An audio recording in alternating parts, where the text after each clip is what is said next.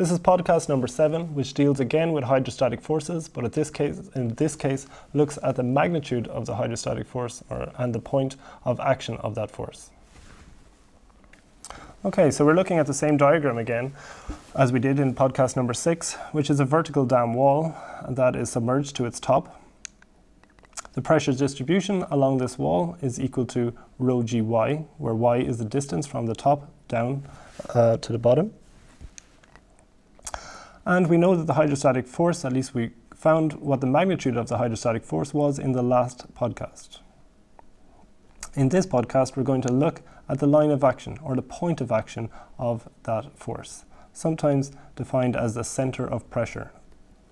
So the line of action is the distance yp from the surface down to that force. And we're going to define y bar as the distance from the surface down to the centroid, or halfway down along the vertical wall, and that yc is the further distance from that centroid down to the point of action of the force. Therefore, yp is equal to y bar plus yc, where y bar is equal to h over 2. By turning the dam through 90 degrees, we're looking at it now face on, and we can see that it has a height h and a width b.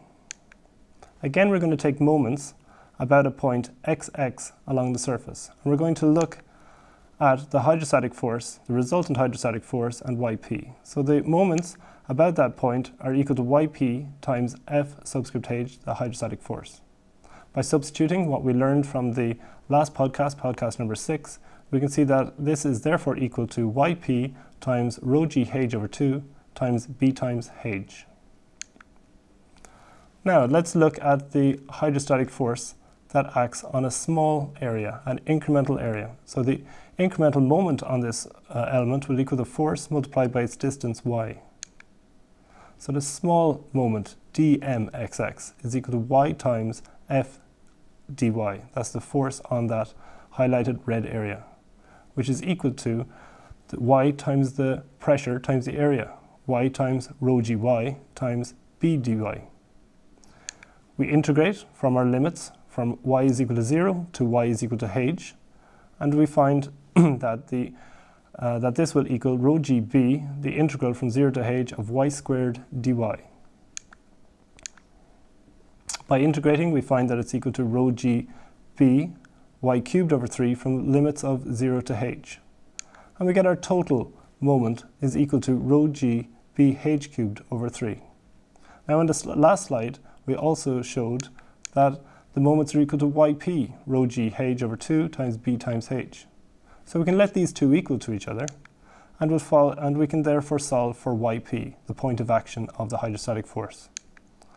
By cancelling across, it simplifies to find that yp is equal to 2h over 3, or effectively the hydrostatic force acts 2/3 the way down along the hydrostatic wall.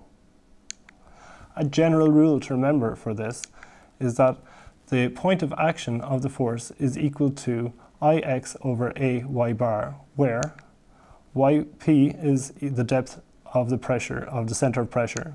Ix is a second moment of area about an axis displaced from the centroid, and this is a function of the shape. So there's a shape function depending on whether the dam is triangular, circular, rectangular, or square. A is the surface area of the dam, and y bar is the parallel distance from centroid to fluid surface. So in the last two podcasts, podcasts 6 and 7, we've dealt with hydrostatic forces. The first one dealt with the magnitude of the hydrostatic force, and the second one has now dealt with calculating the point of action of that force.